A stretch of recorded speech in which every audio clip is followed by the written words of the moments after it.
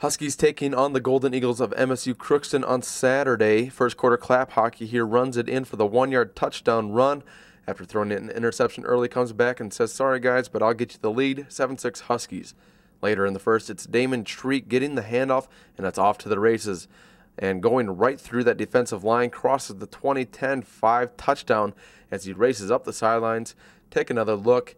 It's a one-play drive for the Huskies as Treat tramples over 31 yards in 8 seconds for the touchdown. 14-6 Huskies up. Check this out. About 3 minutes into the second quarter, it's Mike Walker who gets the handoff and takes a hit into the end zone for his first collegiate career touchdown. Walker, getting some time with Stewart and Geis out, puts the Huskies up 21-6. Same end of the field just 7 minutes later, it is quarterback clap hockey, faking the handoff and taking it in for himself for the 6-yard TD run. Just piling on the points makes it 28-6. Right before half, Fred Williams gets in on the action as clap hockey lays it up for Williams to go and get it. Makes the score 35-6 entering halftime.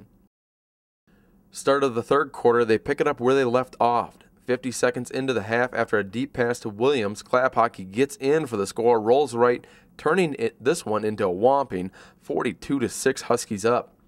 But the story of the day was senior captain DB Tyler Needfeld, who had a career-high 4 interceptions for 55 yards, and this touchdown as he crosses the 25, 20, 10, 5, no one's going to catch him, brings it in for 6, making it 49-6 Huskies.